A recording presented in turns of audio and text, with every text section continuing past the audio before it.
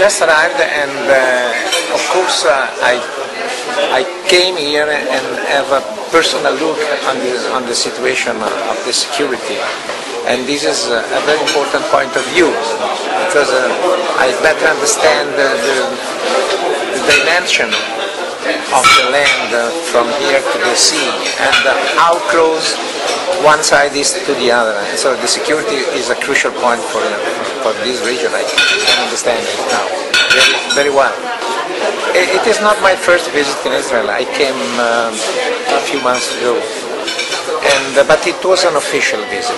I was here with the former chair, Mr. Albertini, of the Foreign Affairs Committee of Brussels, and now I have been invited by the Code, by friends, in order to better understand political issues, but not only political issues, the security issues.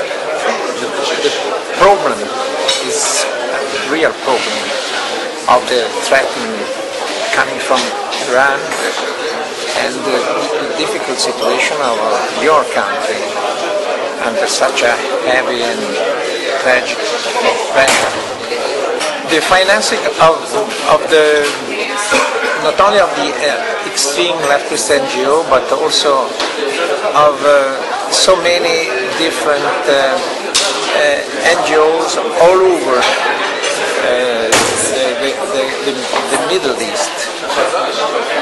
It's a crucial point, a very delicate question, and I think that when billions of euros are given, not only to the NGOs but also to Gaza and Palestinians, every single euro has to be given very carefully, in a prudent way, and the help has to go to people who need, without political issues or other aims.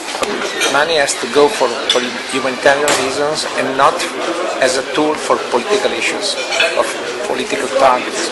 I think that this is a very important visit of a high-ranking official from the European Parliament, and even those who are friendly towards Israel and normally support Israel on the international arena, in many cases don't have a clue about real life here in Judea and Samaria. So I'm very glad that we succeeded several times in bringing high-ranking officials to the Regional Council of Samaria for them to see with their own eyes what life is like here, including the challenges, but also including the wonderful development and the wonderful people who live here. And I do have to tell you that we've never been disappointed with the impressions of this visit.